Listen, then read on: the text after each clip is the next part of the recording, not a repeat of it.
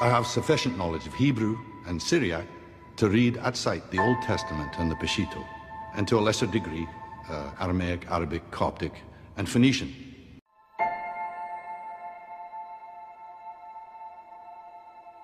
I submit that the extraordinary, the unconventional,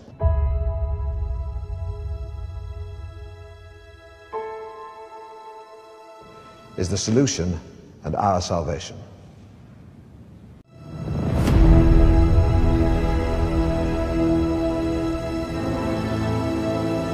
What was his name?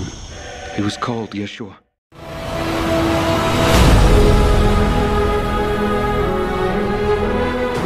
He's come out of nowhere and we don't know who he is. What do we know about him? He's leading desperate people.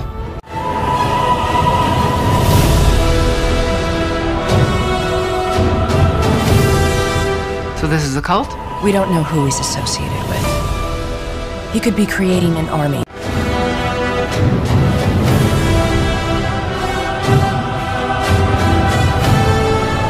Or he could be leading them to their death.